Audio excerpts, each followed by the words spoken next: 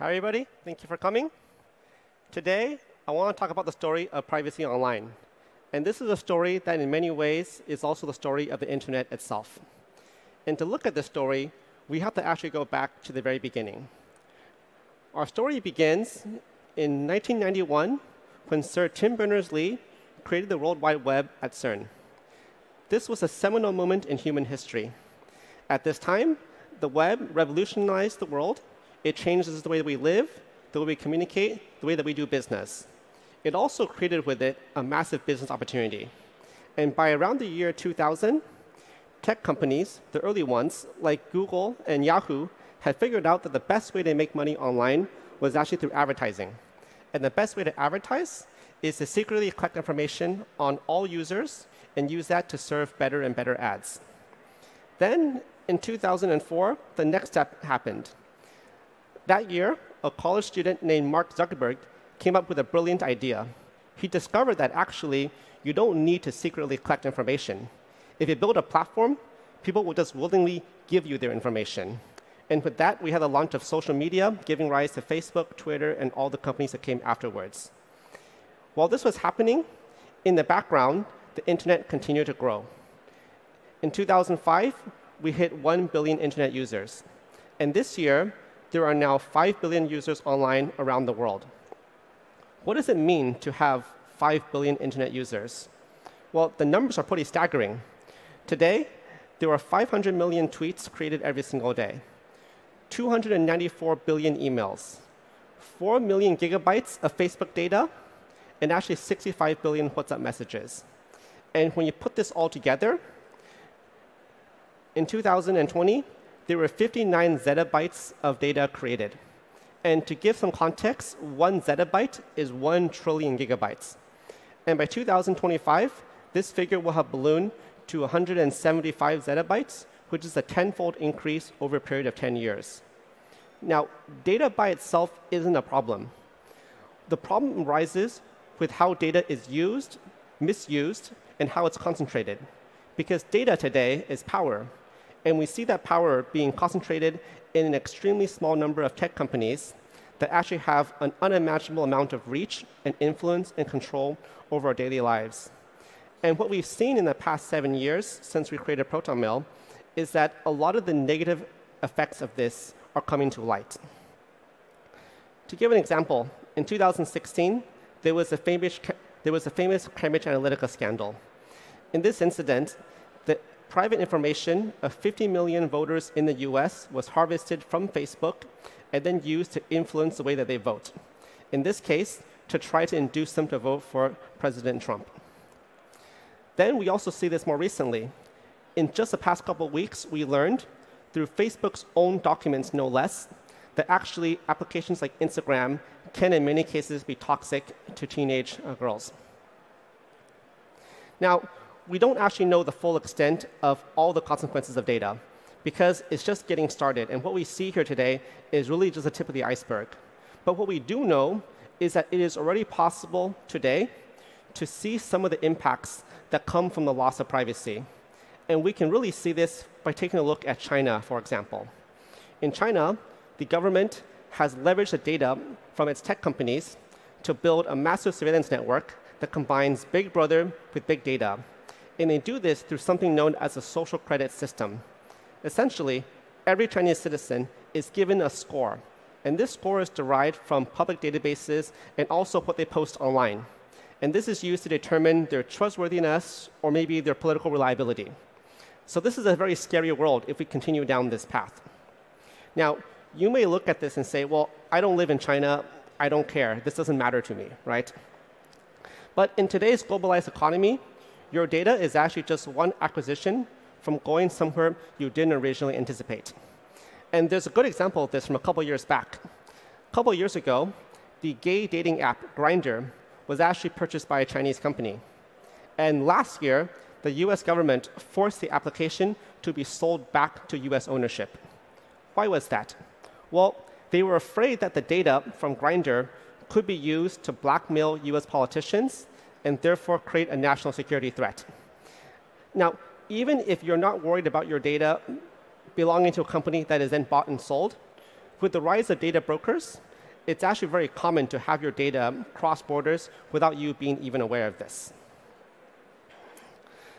The maybe worst part of all this is that there's no possibility to opt out.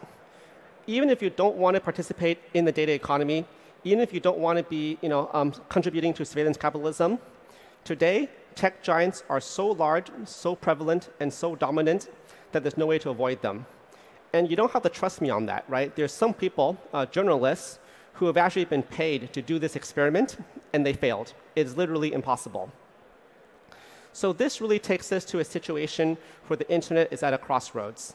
And there's two paths that we can take. We can continue on the current path, which is more surveillance, more data mining, more invasion of privacy, and the internet becoming a tool of control and manipulation instead of the beacon of freedom that it once stood for. Or we can try to take a different path, and this is to build an internet where privacy is the default. It may actually seem obvious that the second path, privacy by default, is the way to go, but actually, surveillance capitalism has a lot of supporters. And the argument they use to support it generally goes like the following. I don't need privacy because I have nothing to hide.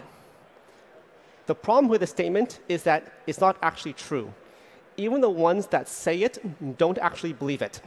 And there's a very easy way to prove this, right? The next time someone comes to you and says, I don't need privacy because I have nothing to hide, you can ask them, OK, please give me your email password. And I guarantee you, nobody will take you up on the offer. So what that really shows is, at the end of the day, we all have something to hide because it's part of being human. And this is why I really believe the future internet is going to be more private. And this is not some dream. It's actually common sense, right? Today, we live our lives with locks on our doors, and we have curtains on our windows. I don't see people running around naked in real life, so why would you do that on the internet? When you send a letter, you put it on an envelope. So why would you send an email without encryption? If the government hired an agent to follow you around, record all of your actions, and send that to a central database, you would be very furious. But yet, when Google does the same thing, we accept that. Why is that? Well, the reason Google can get away with it is because we have no other choice, right? It's either consent or don't use the internet. And the key thing is, if provided with that choice, it is human nature to always pick privacy. So we need privacy. It's essential that we build an internet that is more private. It's essential not just for us, but also to protect democracy and fundamental human rights in the 21st century. So the main question is, what do we need to do to get there? What is the path to get to a more private internet where privacy is the default? Well, the first step is really business model, right? We need to make sure that the business model of the internet is one that aligns with the best interests of consumers. And a good way to understand this is to ask the question, who are Google's customers? Today, if you use Google, you actually are not Google's customer. What you are, in fact, is a product that Google is selling to its actual customers, which are the advertisers. And this is a fundamental misalignment of interests that will always make it very difficult, if not impossible, for Google to put the interests of its customers first, because that misalignment is very hard to bridge. At Proton, we take a different model. What we do is we actually charge users for services. So people are paying us to protect their privacy. And because of that, it's a very straightforward relationship. Because we are being paid to protect privacy, we have no incentive, financial or otherwise, to ever violate that promise. And in the end, I believe this also, in the long term, leads to better products, because you can always do what the users want instead of what advertisers want. Another important element is we need to be sure that we don't allow big tech to redefine what privacy actually means. It wasn't so long ago, actually 2010, that Mark Zuckerberg famously said, privacy is no longer a social norm. If you listen to him in the past couple of years, he tells anybody that will believe him that all Facebook cares about is privacy. Google says the same thing, and so does Apple. But when Google says they care about your privacy, what do they actually mean? Well, big tech's version of privacy goes something like this. We promise that nobody will exploit your data except us. And if you think about it, that's not the real definition of privacy. What privacy actually means is nobody will exploit your data, period. There's no buts. There's no exceptions. That's what privacy means. And if we allow big tech, through PR campaigns and other things, to start to shift what privacy means, not only do we lose privacy, we also lose the meaning of privacy itself. And that's actually something that is very dangerous. The third element is we need competition and a level playing field. What history shows us is that innovation requires competition. But what the past 10 years demonstrates to us very clearly is that privacy also requires competition.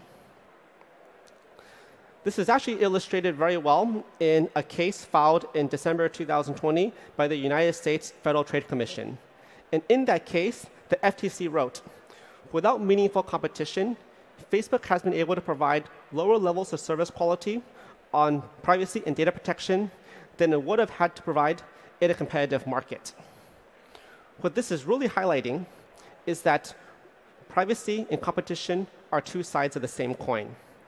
If you want to solve privacy, the easiest way to do it is to solve competition. We fix competition, we get the privacy part for free. The FTC case also illustrates very well the shortcomings of current privacy law. In the traditional case of a monopoly, you have a monopolist that buys out all the competitions, and then it begins to slowly raise prices. And those higher prices are the consumer harm that everybody suffers. And that's the traditional theory. But Facebook and Google, they provide free products. They're not raising prices. So in fact, the existing theories on consumer harm don't actually work. But make no mistake, there is consumer harm. The harm that we are all suffering collectively is the loss of our privacy.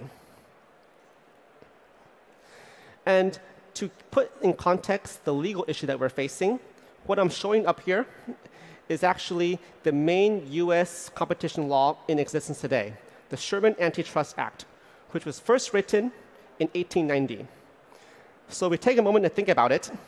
We have a situation where in the US, the world's largest economy, we are regulating internet tech giants using laws that were created before there were computers, before there was internet, before there was mobile phones, before there was app stores. This is a bit like bringing a knife to a gunfight. It doesn't really work. And the reason we are in such a situation is because in the past 2 decades, we've seen an unprecedented direction of duty from lawmakers, both in the US and also in the European Union and throughout the world. Now, the good news is this is starting to change. The tide is really beginning to turn. And we saw this first in Europe in 2020 when the EU introduced the Digital Markets Act. This is the biggest overhaul to competition in the European Union since the EU itself was created. And the momentum is also picking up in other countries. We see this now in over a dozen countries where there are either new legislation moving through the Congresses or regulators taking action to enforce fair competition. A good example of this actually came from August 2021, this year, when South Korea introduced a law that essentially prohibits Apple and Google from dictating how App Store payments should work. And with this legislation, they outlawed the current practice where Apple and Google will sometimes take 30% of revenue on all mobile payments. And when this law was introduced, what we heard from Apple and Google was, if you do this, you'll break the internet, you'll destroy the App Store ecosystem.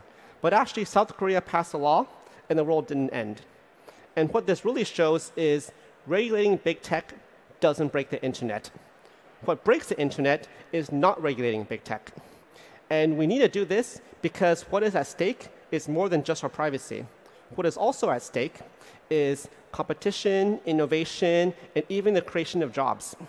So it's a big issue that we need to confront. So is privacy by default possible? Well, if we're being honest, it's very difficult, right? It means small companies, startups facing off against massive incumbents with endless resources and huge platform advantages. It also means technology that is quite a bit more difficult. In the case of Proton Mail, we protect user data by trying to not have it in the first place. And this requires using end-to-end encryption and also zero-access encryption. And if you encrypt all your data, you make your life tremendously difficult. It's a lot harder to achieve from a tech standpoint. But what we've seen in the past 2 years is that despite these challenges, in fact, there is a path for privacy by default. We see it with Proton, when this year we were able to hit 50 million signups. And we see this with companies like DuckDuckGo, also Signal and Telegram, that have acquired millions of users just in the past couple years. So it's hard, and it's possible.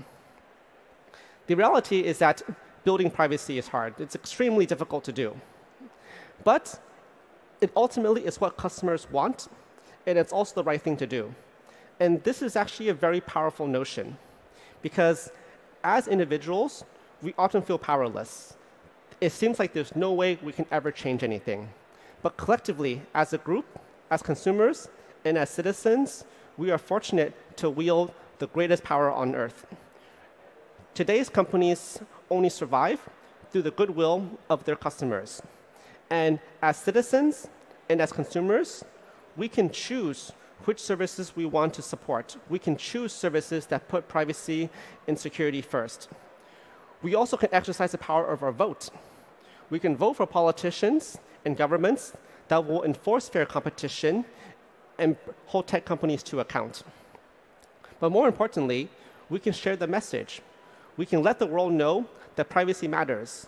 And if we do all these things, what we can achieve is actually an internet of the future where privacy is the default, and the internet serves the interests of all people and not just a few people. Thank you.